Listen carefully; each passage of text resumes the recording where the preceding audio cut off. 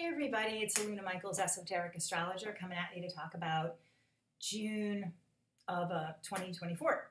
And thanks again to the guys at Know Thyself Podcast. Thank you for everything. Okay, so today's the 7th of June. Yesterday we just had a new moon, and which is always nice. You know, that's when the sun and moon are conjunct. So it's nice and refreshing energy, whatever sign it's in. But what's kind of cool this month is that Venus is going to be traveling with the sun. I mean, Venus is always fairly close to the sun, right? Because it's close to the Earth. So the sun, Mercury, and Venus are kind of close together. Generally, they don't stray more than, well, 2 signs apart.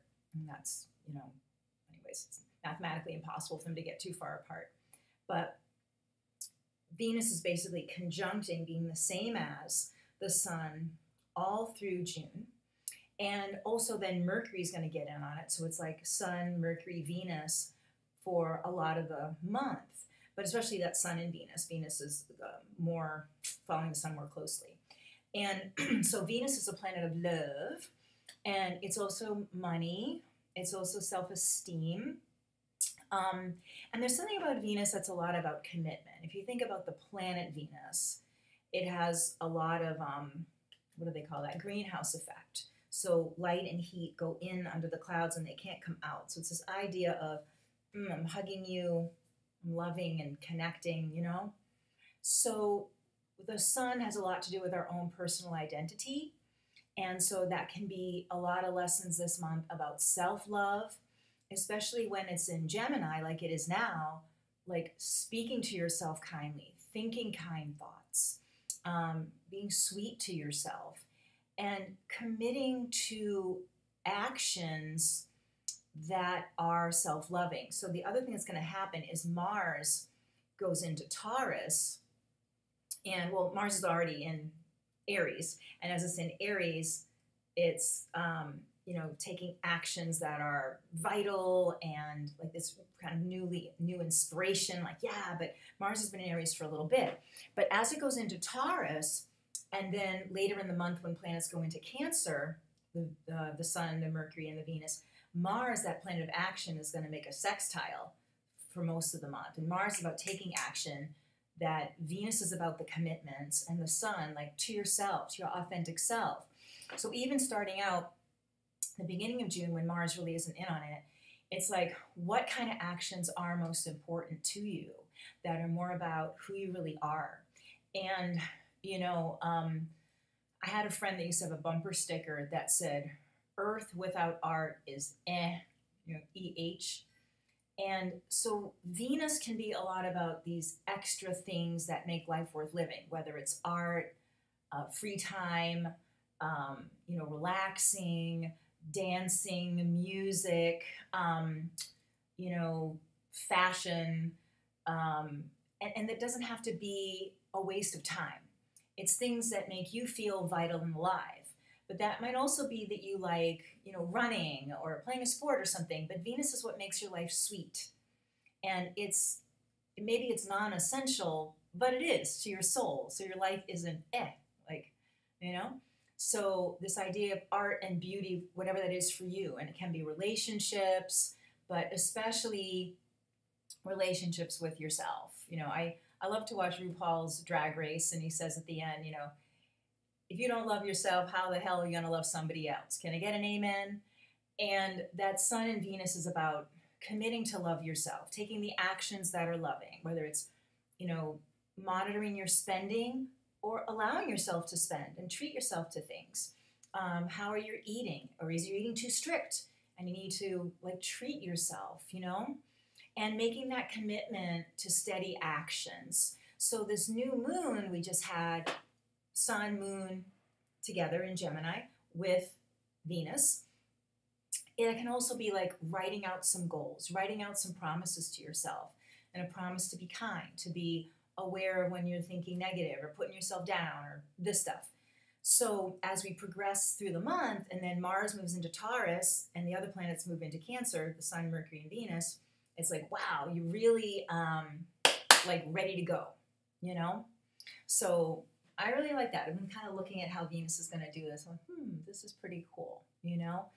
And the idea, like that RuPaul quote, when you do feel that you are putting yourself first without, not like neglecting other people, there's just the sense that the love is rooted in you and then it radiates out.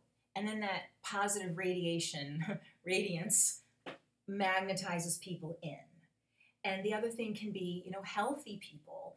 The Gemini component is, again, making a list about what properties or qualities you see in healthy relationship, not only with yourself, like I eat well and I do this and I let myself, you know, go to an art gallery or a baseball game or something that is fun and vibrant for you, but how are you treated in relationship? What kind of people do you want in your life?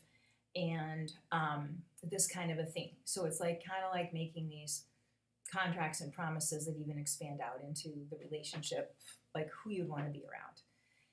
And it's a great time to make social plans, because that can be a thing, is you feel like, oh, I got all these friends, but it's like, are you really seeing people? Or is it just on the phone or a quick FaceTime or something? But about getting together with people if you can is really great with all this Venus, which hopefully is easy in the summertime, right? So the other thing to talk about is, also when we have the full moon, I wanted to say, which is, I didn't write the day. The new moon is the 6th and the full moon is the 22nd. You know, Venus is still there with the sun, and again, Mercury getting in on it.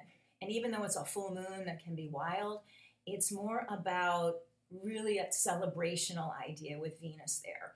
The only thing to kind of watch out for is to make sure that you're not having unrealistic fantasies about people. Now, part of that, if you're writing out your goals about how you treat yourself and how you want to be treated in a relationship, how you want to be relating to others, hopefully that helps, that you don't feel extreme with the full moon. The other thing going on is that Neptune, so planets, there's 30 degrees of each sign. So you start out with 0, who's the first degree, and then 29 is the final degree. So Neptune, which is connected with Pisces, and Neptune and Pisces are both about idealism and dreams, and it can be ungrounded fantasies, or it could be, you know, wishing things into reality that you feel that makes your life fulfilling. So it's like, actually we could say that Neptune is like the highest octave of Venus, but it has that unrealistic quality sometimes, or over idealizing. So Neptune is moving to 29 degrees of Pisces this month, and it's going to stop and turn around the first few days of July and then kind of be there in July as well. So that's one of the things to look at. Excuse me, I'm going to take some water here. Is to make sure you're not over idealizing things or holding yourself to unrealistic standards. And that you use that instead about compassion, having self-compassion, and having compassion for this idea that you want to,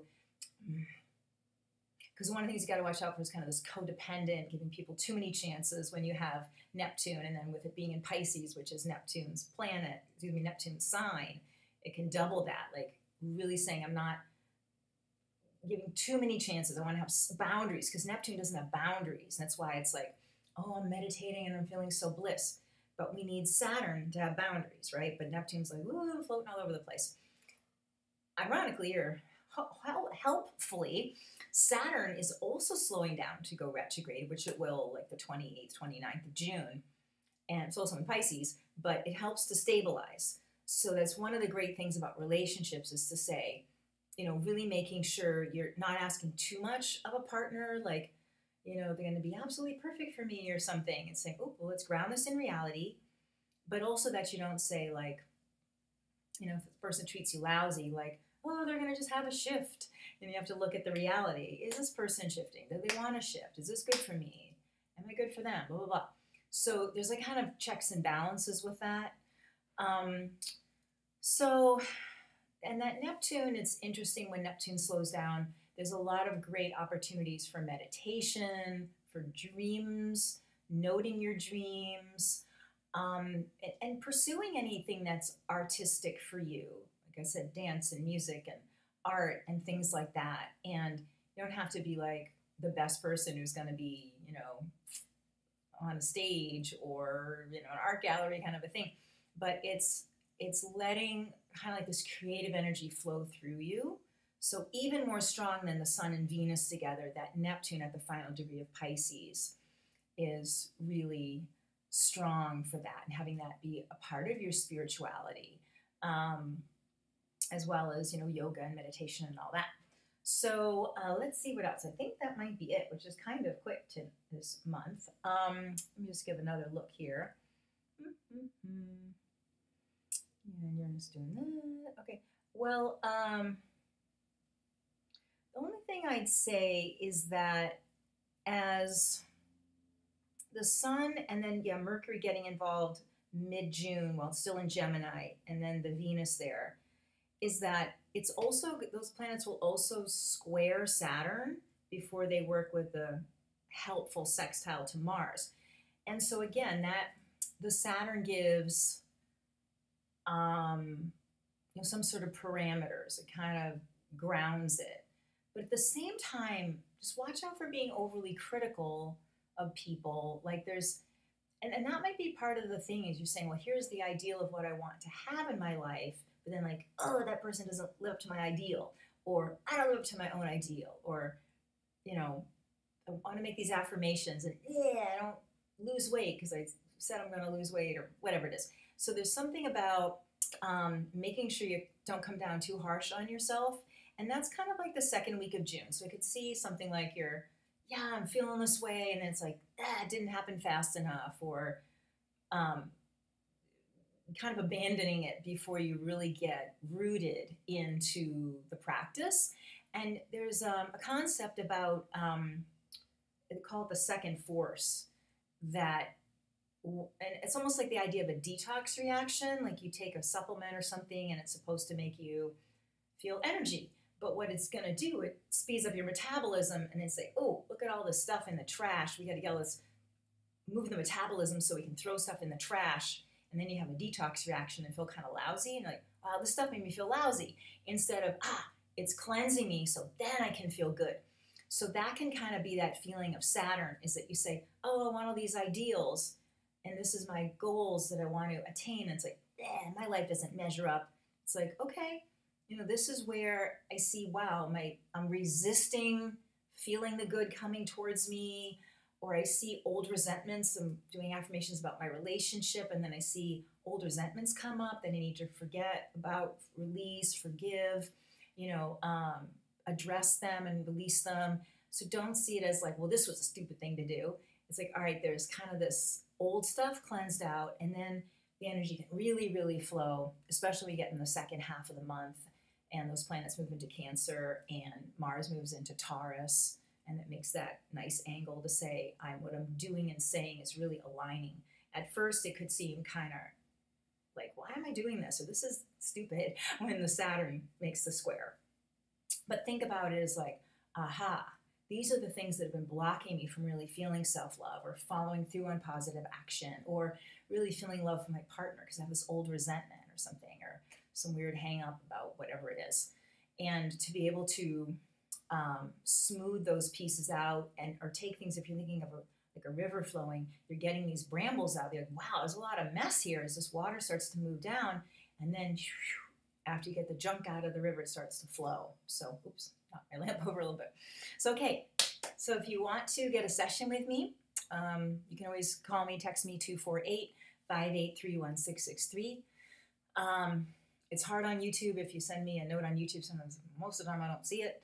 Or go to alunamichaels.com, and you could send there. I have my email address too, I think, under the YouTube. But, well, I hope you have a great, wonderful month, feeling love and receiving love and having healthy boundaries and being patient with yourself and other people with that. Okay, and bye-bye for now.